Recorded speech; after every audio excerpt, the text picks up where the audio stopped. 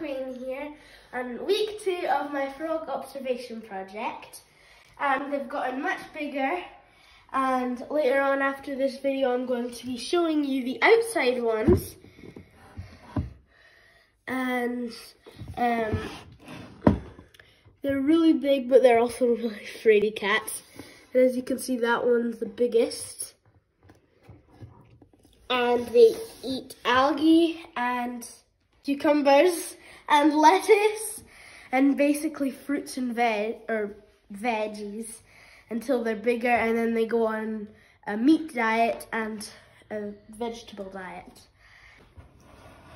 I've also got little snails that I got from outside, which they are also my pets.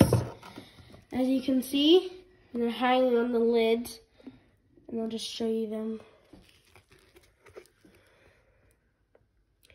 And this is their habitat with their food inside.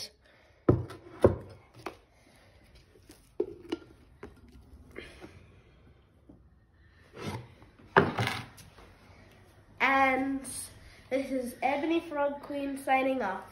See you on my next video. Bye!